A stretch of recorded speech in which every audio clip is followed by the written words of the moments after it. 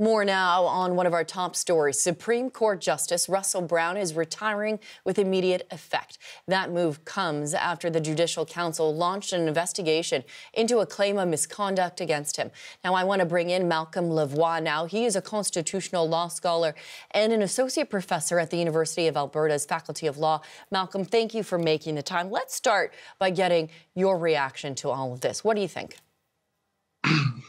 Yeah, I'm surprised at the news. I think it's a tremendous loss for the Supreme Court of Canada. Justice Brown made great contributions to a number of areas of law and was a well-respected member of the court. It appears that he's made the decision to retire in order to avoid the public inquiry that reports say was coming in response to the allegations made against him. I can imagine that part of that decision was to avoid the difficult process that would involve, which could go on for months or years, and the process itself could be damaging to his reputation and the reputation of the court. You know, we've seen that with some past Canadian Judicial Council inquiries. So it's disappointing news. I think it's a loss for the Canadian judicial system, and it's a little surprising. You know, I didn't expect to see that. Now, take us back a little bit, Malcolm, about how we got here, because some Canadians may be watching and might think, this is unusual. We don't often have a Supreme Court justice retire, step down. These are positions often held for a significant period of time. So talk to us a little bit about how this all happened. Sure, yeah. So there were allegations made against Justice Brown relating to a conference in Arizona some months back. Retired Marine named Jonathan Crump made the complaint against him to the Canadian Judicial Council following an altercation that the two of them had at the resort that ended with Mr. Crump punching Justice Brown.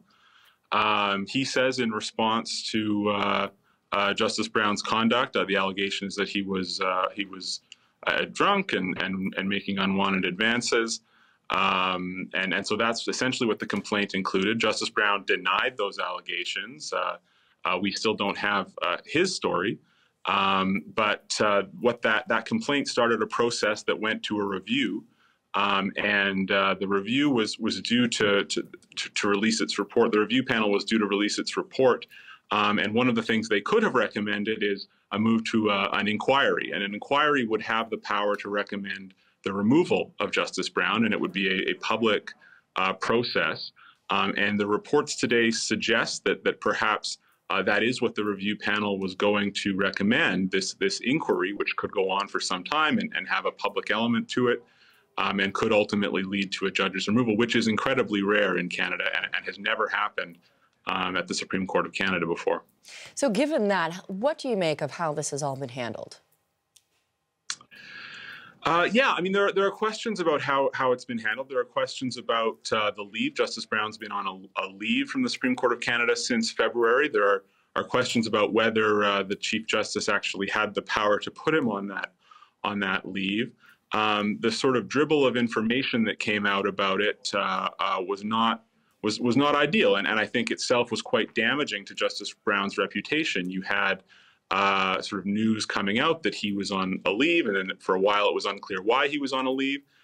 Then you had news stories that included some of Mr. Crump's allegations, and those are, of course, quite damaging to Justice Brown.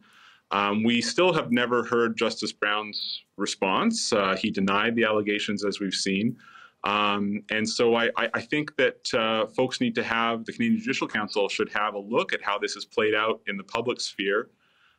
Because, you know, it's easy to see how this could be seen to be quite unfair to Justice Brown, that you have these allegations aired without a response. And, you know, people will tend to assume those things are true, even if perhaps they're not. In the absence of information, often that void becomes filled, as we all know. Could you perhaps explain to us a little bit about how this move could impact cases currently before the Supreme Court?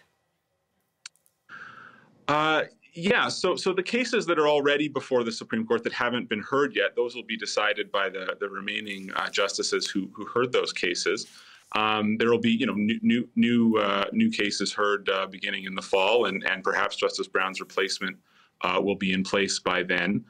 Justice Brown, as I said, was a strong and respected member of the court, but he was known for certain views. He was known, for instance, on questions of federalism, for being someone who was sensitive to the autonomy of the provinces. He had a strong background in private law, property, contract, and tort, and those skills and that background will be missing. But the court's business will go on with 8 judges, and the Prime Minister at some point in the coming months will nominate a replacement. All right, we will watch for all of that. Malcolm Lavoie is an associate professor at the University of Alberta's Faculty of Law.